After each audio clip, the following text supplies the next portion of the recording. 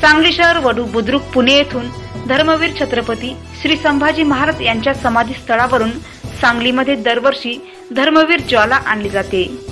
छत्रपती संभाजी महाराजांनी 1 महिना बलिदान दिले, यातना सोसल्या म्हणून अखंड महाराष्ट्रामध्ये 1 महिना बलिदान मास पाळला जाते।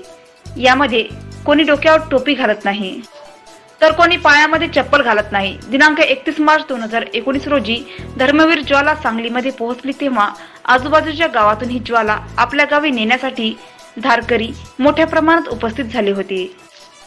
वडू बुद्रुकहून आलेली ज्वाला प्रज्वलित करून छत्रपती संभाजी महाराजांच्या रूपाने ही ज्वाला सर्व धारकरी आपापल्या गावी घेऊन जातात। यामध्ये सप्तर्षी, कवठे, कसबे, डिग्रज, मौजे डिग्रज, समडोळी, बुधगाव, कोल्हापूर, जयसिंगपूर, मिरज, कोल्हापुरातील काही गावे येतात।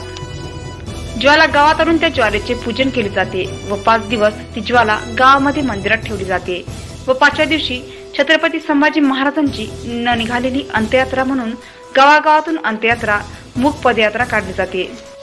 सांगलीवरून संग्राम पाटील, अक्षय सुतार। आपल्याला धर्मवीर ज्वाला दिसते की धर्मवीर छत्रपती श्री संभाजी महाराज यांचं समाधीस्थळ वडू बुद्रुक जिल्हा पुणे येथून आलेली आहे। फाल्गुन शुद्ध प्रतिपदा ते अमावस्या श्री शिवप्रतिष्ठान हिंदुस्थानच्या वतीनं संपूर्ण महाराष्ट्रामध्ये संभाजी महाराजांचा बलिदान मास आम्ही धर्मवीर बलिदान मास म्हणून पाळतो। ही आलेली धर्मवीर ज्वाला ही आज गावोगावी वितरित होते।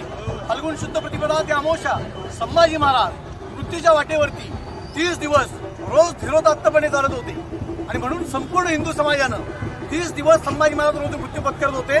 म्हणून 30 दिवस हा महिना दुःखाचा, शोकाचा, सुखाचा म्हणून पाळला जातो। या महिन्यामध्ये किमान असणारे एखादं व्यसन